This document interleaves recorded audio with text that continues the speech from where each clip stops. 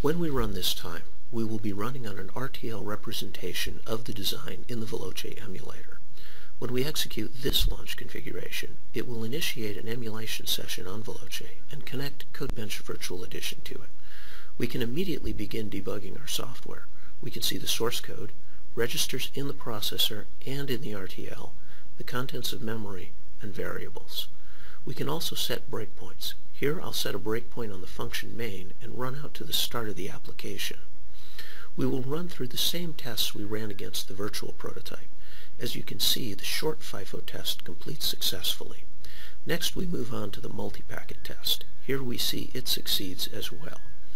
Next we will test the FIFO with a series of random-sized data packets, but the 594th random test does not complete as we expect it to.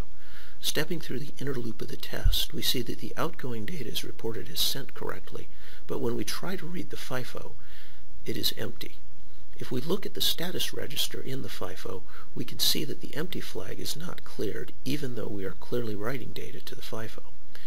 Even if we repeatedly write to the FIFO, this status bit never updates. Although we were able to successfully process over 500 random data packets, something went wrong with this one. It appears that the hardware is locked up for some reason. Now we need to look at what's going on in the hardware. Veloce gives us that visibility. This is the waveform view from the emulation.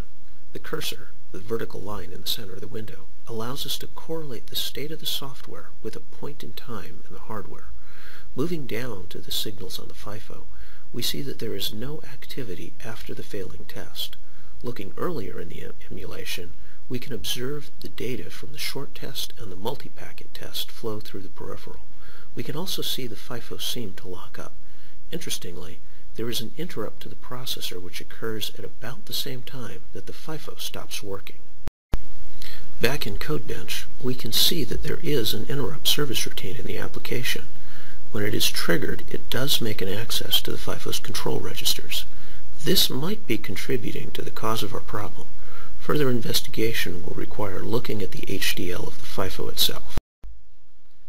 The hardware team examined the HDL and found that there was a register which was sized too small.